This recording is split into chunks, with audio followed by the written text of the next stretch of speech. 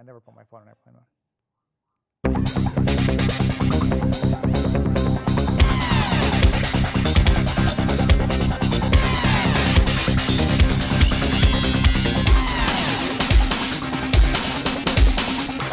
Yes, everyone is ready, people. It's okay. Normally we have a guy who, before the show, has a clipboard. I've talked about clipboard guy before. And he goes through the clipboard, and then he does this fake point at me thing when we're ready to start the show, which is not actually fake. Like, it's crazy. When you're making a television show, there's all kinds of stuff that happens behind the scenes. That, like, they're getting stuff ready, and they're balancing things, and they're getting the audio right. And I'm just sitting here, like bored out of my mind. Camera, oh, look, I'm on the wrong camera. See? Here's the other thing. Clipboard guy is... Okay, so clipboard guy, there's things happening, and I'm here talking to our large audience and thinking about what I'm going to say during the show, right? And they eventually all get ready, and then they're like, well, let's start taping the show, and then they let the tape run for 5 or 10 seconds to make sure that things are going. And I say tape, there's no tape, people. It's just a computer hard drive, and it's not even spinning anymore. It's just it's a thing. It's magical. It's like one of them hologram cubes, except it's got a SATA interface. Anyway, then clipboard guy, he's got a little headset on, and then he'll like point at me, and he'll go, time to start the show. And that's great. Then the editor just, later when he does it, he drops the opening right before the pointing thing, and we have a show. We have a whole show going on, and it seems like we're professional. But clipboard guy is on the verge of death. I'm told he's at home in his sick bed. They've tilted it up. They're stuffing chipped ice into his mouth. His cat is nearby waiting patiently so they can jump up and suck the last breath out of his mouth when his soul escapes. That's what's happening. Clipboard guy near death. If you know clipboard guy, text him your condolences. And maybe the people in the room will read them, for him. So clipboard guy near death. So we got no clipboard guy, so there's no one to point. The other thing clipboard guy does is he tells me what camera to look at. So there's none of that. Like, I'm just going to be looking at cameras randomly, and I assume technology is going to do the right thing. Like, watch, I'm going to look at a different camera right now. And I can't, look, they changed the camera. So now I'm looking into the camera again. Like if I look back at 2, look, ha-ha, tried to fool you, but it didn't work. That's clipboard guy. Anyway, this show, since we got no clipboard guy, we were like, can we do a show without clipboard guy? And then we laughed. Of course we can do a show without clipboard guy. I mean, it's not gonna be a good show because of the pointing that's really all clipboard guy does, is pointing. But this show needs a tiny bit of pointing, apparently. Let's all, before I forget, I was going to do this at the end of the show, but I'm going to forget by then.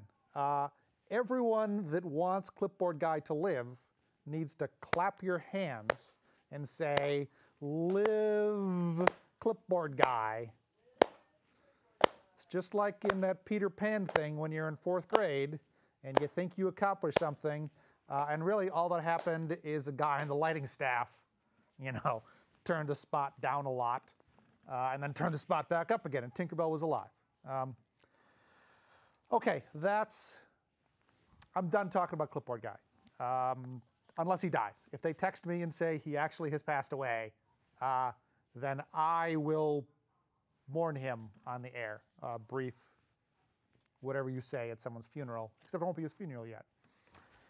Tonight's show is also kind of a weird grab-baggy show. All the big stuff that I thought we could talk about on the show just depresses the shit out of me. So I'm not talking about that. And what that means is I'm down to talking about stuff that's not the big stuff. Camera 2, look, I'm supposed to go to camera 2. So I just made a list. I made a long list of stuff I could talk about, and we'll see where I get to. And none of it is important, people. You could turn the television off right now, or you could close your computer. You could go talk to your family. You can maybe go outside, have a jog, get a little exercise, adopt a kitten. You could do any of those things, or you could keep watching and hear me talk about the craziest, this stuff. And first thing, went to my doctor yesterday because I went jogging on Sunday, and then Sunday night my foot hurt, and I thought, well, this is what happens when you're old. You go jogging, and then your feet hurt, and then you wake up the next day and your feet are better, and then a couple days later you go jogging again because you're trying to go jogging to get in shape because you don't think you're in good shape and you don't want to die early and you want to lose a little weight and you don't want to die and you're 50 and you're old.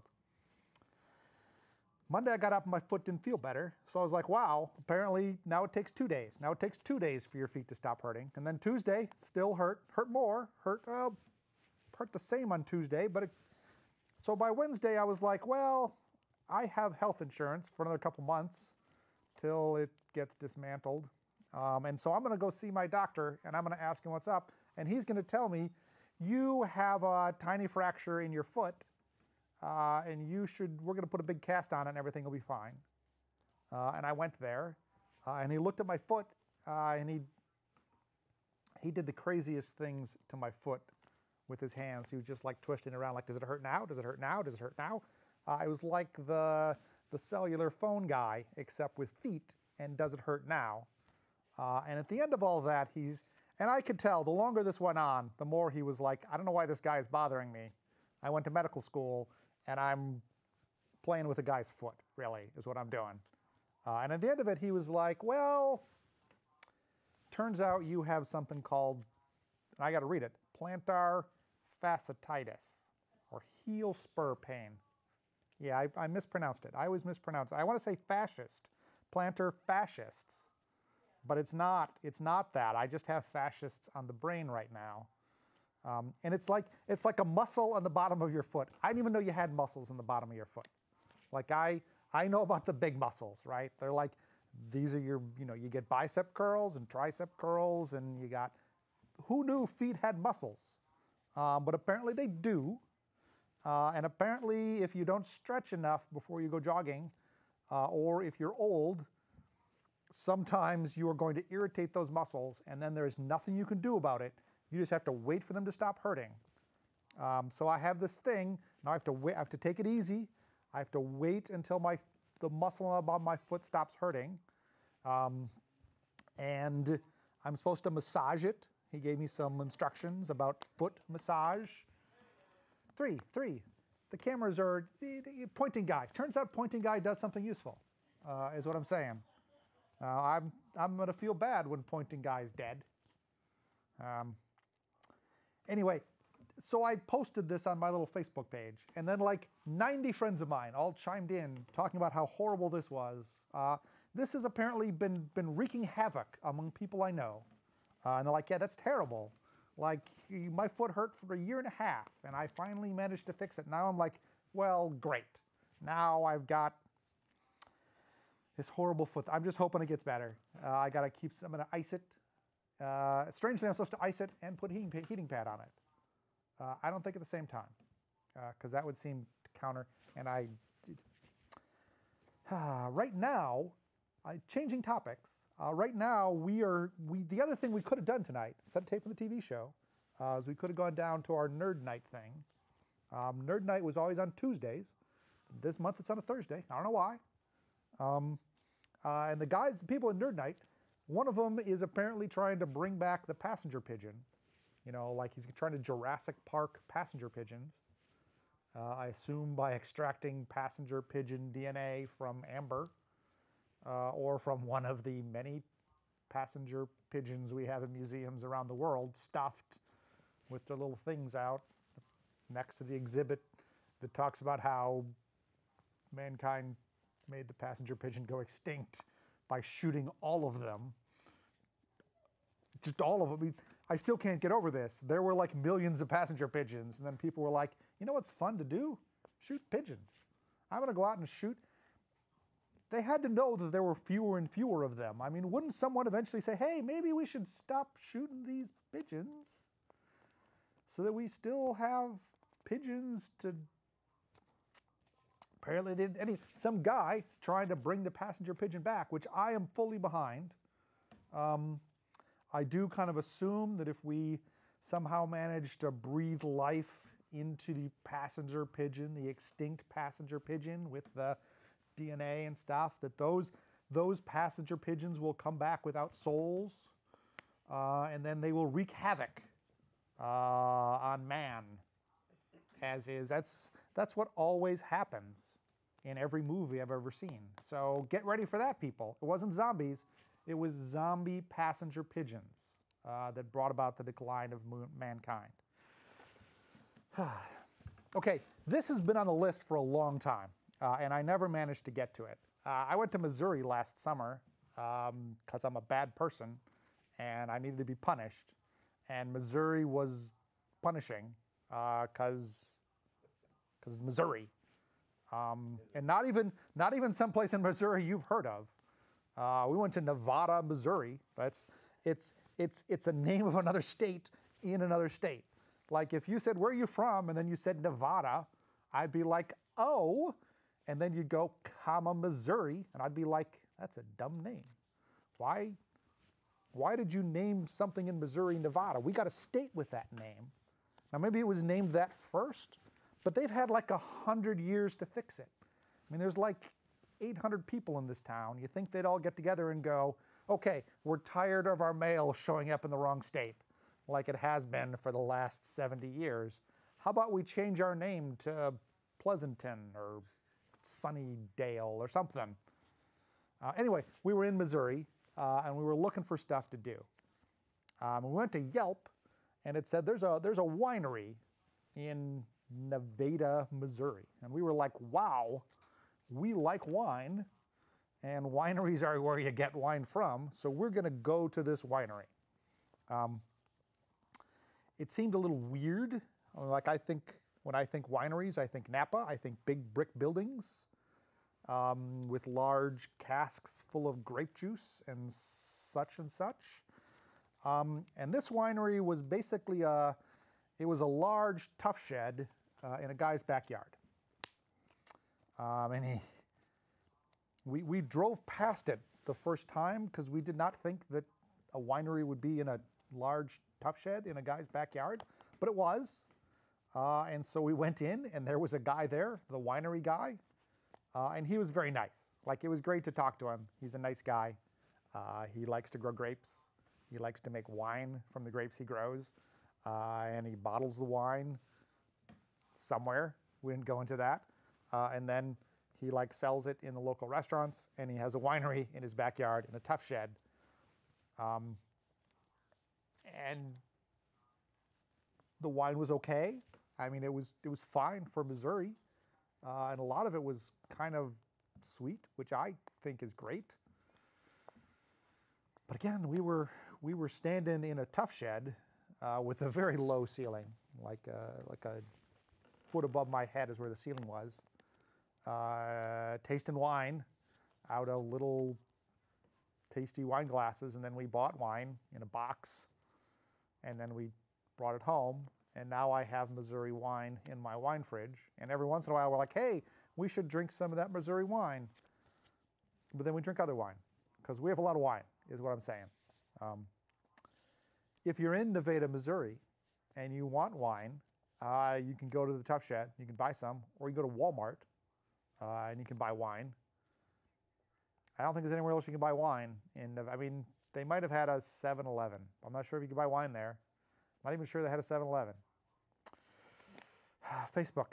I'm sure you've all noticed that you can't go on Facebook anymore without being angry.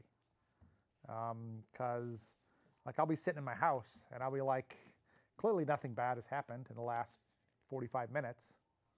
And then I'll Command N, facebook.com, carriage return, and then I'll hit space. And yeah, turns out someone did something bad again. And Facebook is just full of angry people people pointing out hypocrisy and other things. I've thought of leaving Facebook, but I'm apparently not emotionally capable of that. So instead, I just kind of scroll past, and every once in a while I'll be like, I can type something really pithy that will make me feel better as a comment on this story. And then I will type it, and I will hit carriage return, and then I will realize that did not help me feel better. So I don't know what we're going to do, people. I don't know what we're going to do. We are 1% into the current presidency. We have 99% of it still to go.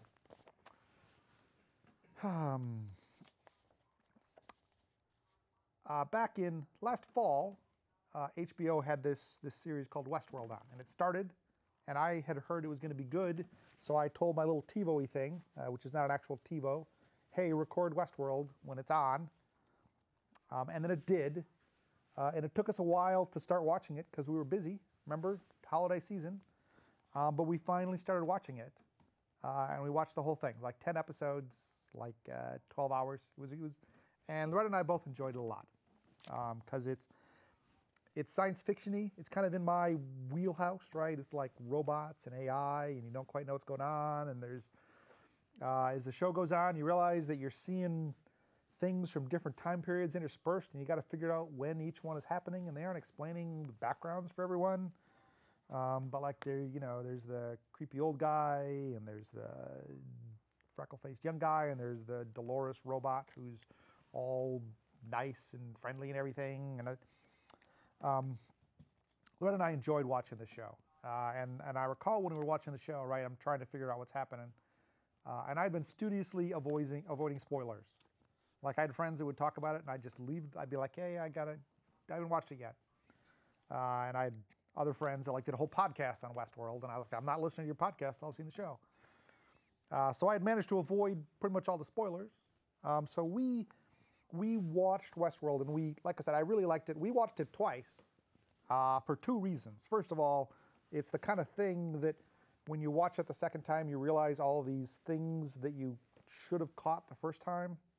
Because like some stuff's happening earlier and later, and there's some foreshadowing of what's going to happen, et cetera, et cetera, et cetera.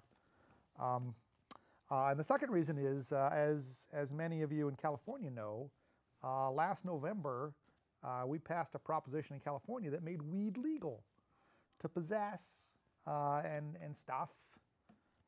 And I somehow had made it to age 50 without ever doing any marijuana whatsoever, because I was one of them clean-cut guys, like, hey, it's illegal, I'm not going to do it. And then they were like, hey, well, it's medical. But I was like, I don't actually have any huge medical, like I don't have glaucoma or any huge thing that would fix it. But so we thought, hey, let's try this thing out. We enjoy drinking, and we're kind of good at that. And we're told that this is different but similar. So I'm just going to say, I have made it this far in my life not understanding how people could binge watch things on Netflix. And then we got one of them weed edible things, and then we ate the weed edible thing, and then we started watching WestWorld, and it took a while for it to kick in. But when it kicked in, all of a sudden, I understand how people binge watch things on Netflix.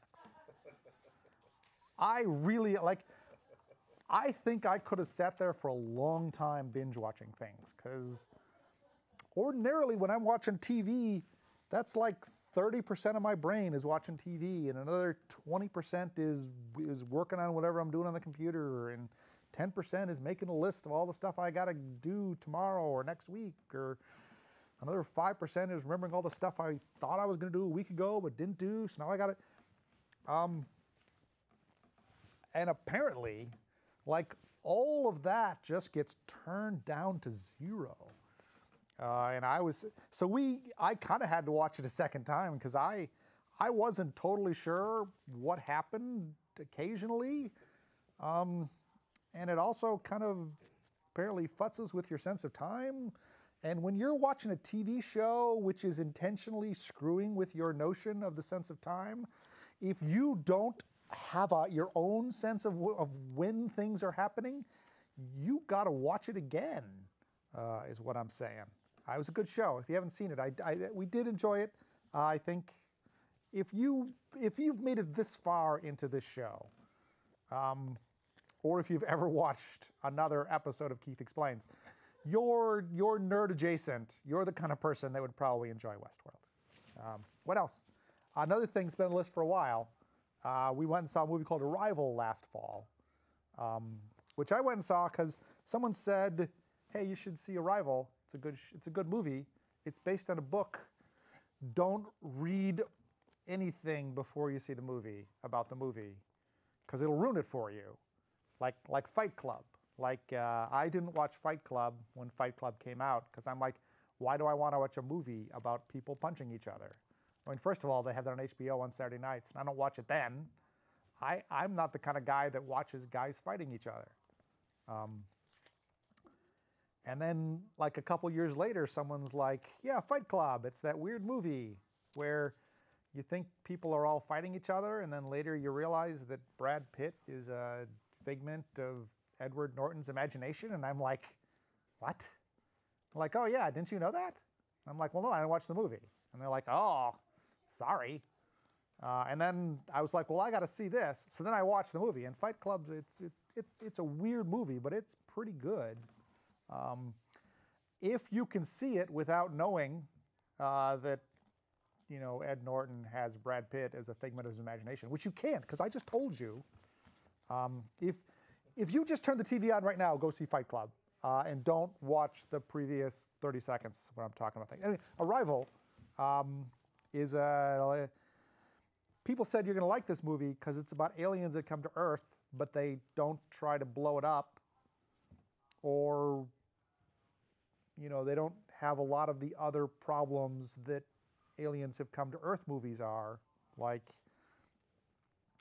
on Independence Day, somehow aliens can get here in huge spaceships by the dozens, but they have to use our satellites to communicate around the planet because they didn't think to bring any of their own, nor could they, having many ships in orbit, just have direct line of sight to each other, which they might have anyway. And then once they get here, like Jeff Goldblum is able to, in an afternoon, construct a computer virus which destroys their entire network.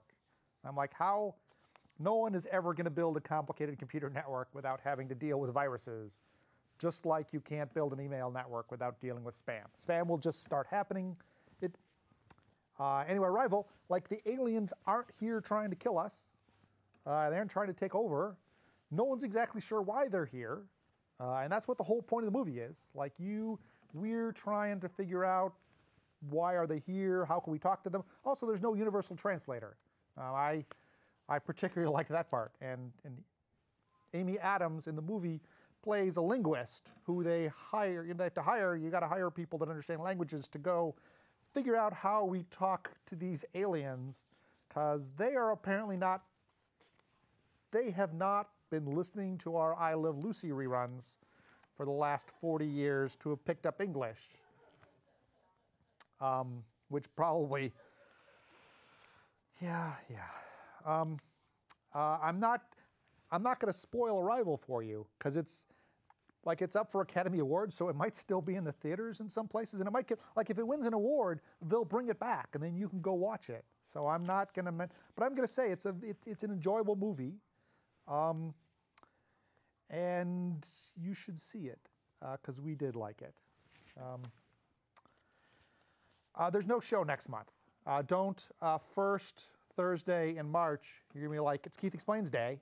I'm assuming that you guys have that in your calendars, that every first Thursday, Keith Explains Day, and all day long you're excited. You're like, tonight, Keith Explains. We're going to watch Keith explain things. Not going to happen in March, because I'm not going to be here in March. I'm going to be on a boat on the ocean. Or in port. I'm not sure where we are on Thursday. I'm going to be on a boat, and I'll have a glass with an adult beverage or a lot of adult beverages. And I'll be surrounded by nerds. It's a boat full of nerds. If you're nerd adjacent and you have a lot of money and you don't have anything to do the first week of March and you'd like to go on a cruise with a bunch of other people, you should sign up, jococruise.com, or you go next year. But we enjoy it because it's like 7 days and there's this community of nerds and they have geek musicians and they have New York Times best-selling authors that have written science fiction and come and talk to them, and a bunch of other comedians. We got a bunch of comedians coming. I wish I could remember who they were. Ray Butcher's coming. She's nice.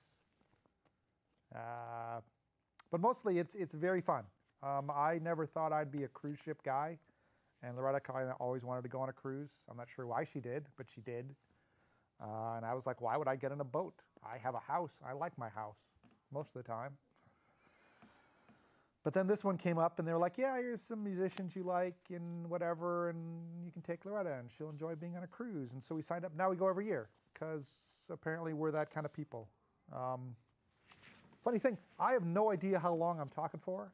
So we could be like, we could have like 3 minutes left in the show, or we could have like 26 minutes left in the show. Minute and a half. We got a minute and a half left. Okay. I'm going to put those two aside. Another TV show we saw. Remember, we got all the way through WestWorld. The other show that we started watching, haven't finished watching yet, was Dirk Gently's Holistic Detective Agency, which is on BBC America, and it has a lot of commercials. So I don't like that part because I kept fast forward.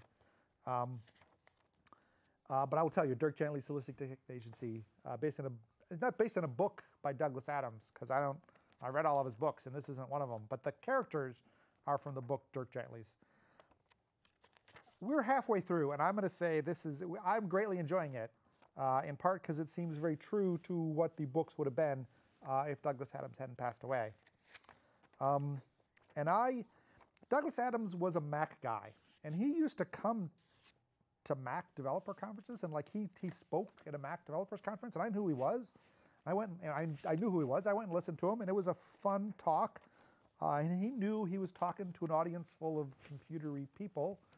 And at the time, I think he was doing he wrote a book called Last Chance to See, where he traveled around the world and looked at endangered or past endangered species. And then took a picture of them and wrote a story about them. And he went through this long story where he talked about things. Yeah, I know, we're wrapping up. There's credits rolling. He gave this 45-minute talk, and very early on, he had said something about, hey, I wrote a hypercard stack to do this. Remind me to talk about it. And of course, in the audience, we couldn't let him stop before we told him about that. He was a great guy. I wish he hadn't died from whatever he died from. I think he didn't get AA. Okay, thank you all for watching the show. We'll do it again 2 months from now. And as with last month, Keith Explains 3.0, we're going to try and post this by next Monday. So if you watched on Facebook, you saw it 3 days early. Otherwise, everyone else sees it next week. Goodbye, everybody.